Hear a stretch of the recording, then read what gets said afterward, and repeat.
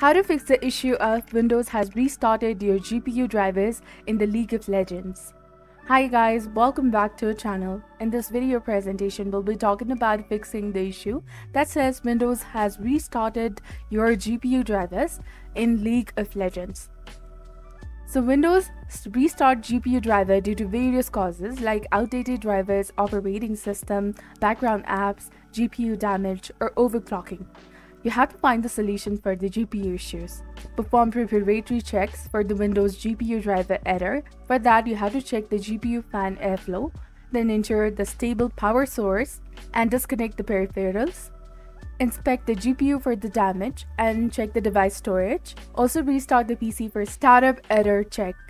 If error persists, updating your operating system can resolve the bugs impacting your computer and leading to the GPU driver restarting.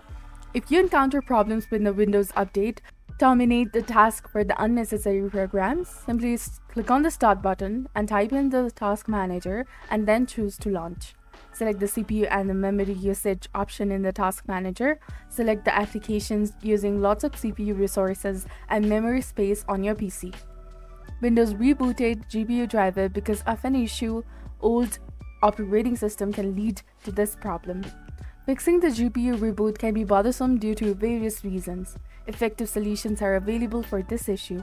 Select the display driver you want to update from the drop-down and then click on it. Click on the Update Driver Software option and then select Search automatically for the drivers. Disable the Intel overclocking. Start, go to Control Panel, Hardware and Sound and Power options. Change the Advanced Power settings. Go to Process Power Management and set both to 99%. Then apply, OK and restart. Underclock the GPU to enhance the performance and troubleshoot effectively.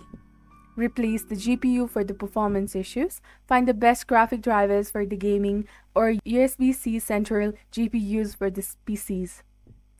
Fix the GPU problems like games stuttering on the Windows 11, and you can share the feedback in the comments.